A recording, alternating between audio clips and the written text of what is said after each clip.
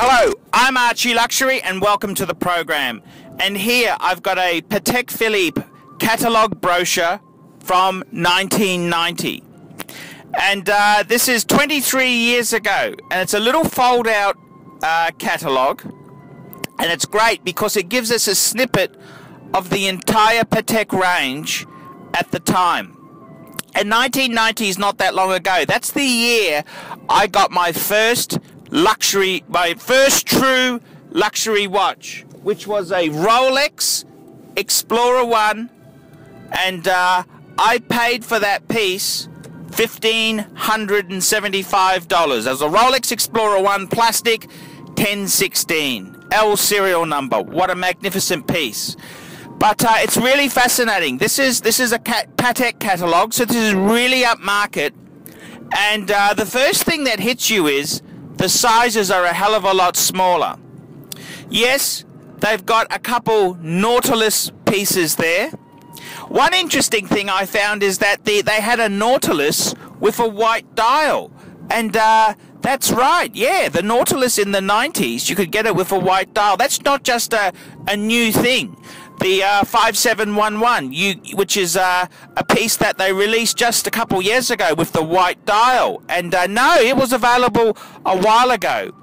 The other thing is that quartz was actually quite popular. It wasn't terminal. Quartz really now is, it's like dog shit on your shoes. You just try and scrape it off. And back then, a lot of people demanded quartz, and a luxury maker like Patek had to have quartz pieces if it wanted to remain in business. The other interesting thing is that you look at some of the true classics in the range, and one model that stands out a lot is the Patek 3919, which is the hobnail Calatrava with the Roman numerals and the sub-second at 6. The second's at 6. It's also using the Patek 215 movement. And I gotta say, this was actually my first Patek Philippe. And I got one in 2001. 2001, I got my first Patek. And I sold it for personal reasons. I ran out of money. And I gotta tell you the truth there. It's very, very fascinating. The interesting thing is that they had the Patek 3940, which is the perpetual calendar, and they had the Patek 3970, which is the perpetual calendar chronograph. So those are two very heavy-hitting pieces, but they didn't have a lot of smaller, simpler complications. That's missing in this genre here. And I gotta say, that's a sad thing. That's a really sad thing that, back then they only had three. They had a perpetual calendar on a bracelet, but they didn't have a lot of, there was no annual calendars. There was no world times. Absolutely no world times, which I think the world time was such a wonderful piece to have there, and it's been with us since 2000. But that's right, in 1990 there was no world time.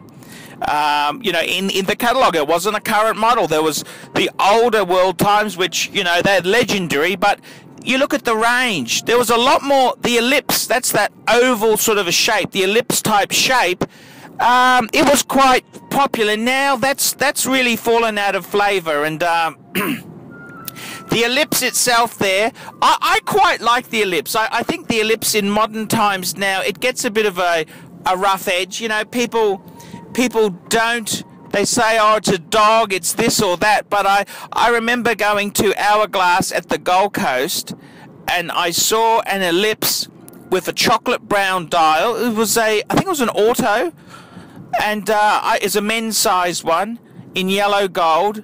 And I gotta say, it was absolutely beautiful. If you've got a few Pateks, sure, it wouldn't be your first Patek you buy, but it's so unusual. I think a lot of that 70s type of shape will come back in fashion. It sort of has come back in, but the ellipse came out in 1968, and I gotta tell you, it's pretty amazing stuff, and I quite love it. I just love the simplicity of it, and the interesting thing is that there was no, the closest thing to a 5107, that's my Patek Calatrava, was a 3998.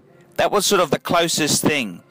And a lot of these models here, you can see where the basis comes from, but they were certainly smaller. 33 mil, 34 mil, that was the size. That was the size. And, you know, I kind of, I got to be honest with you, I'm kind of pleased the range has gotten bigger. You know, I don't subscribe to dress watches being over 40 mil. I think that's getting ridiculous, but 37 mil, you know, that's not a bad size.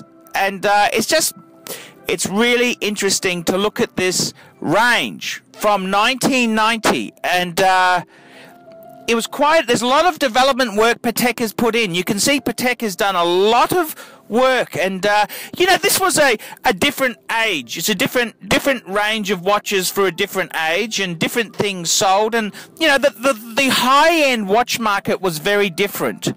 But I gotta say, there's some beautiful pieces here, and I'd still kill for a 3940. I think they're a beautiful perpetual calendar. Perpetual calendar is amazing, and the perpetual calendar chronograph is always just a you know, eye-watering piece. But just the standard perpetual calendar, I'd love to have. I'm Archie Luxury. Tell me what you think of this brochure from 1990. See you later.